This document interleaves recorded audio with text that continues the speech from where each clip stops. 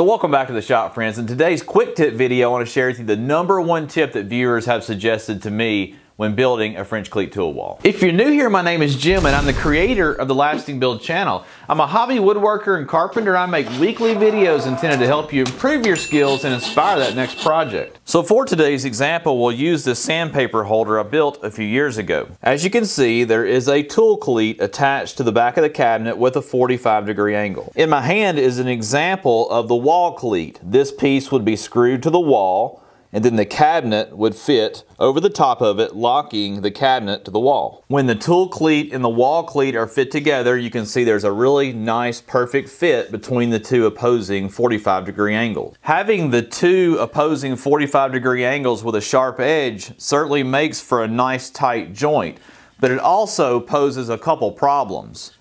If some dust gets behind the wall cleat, and it starts to build up behind there, when you go to put your cabinet there, you're not going to get a good snug fit.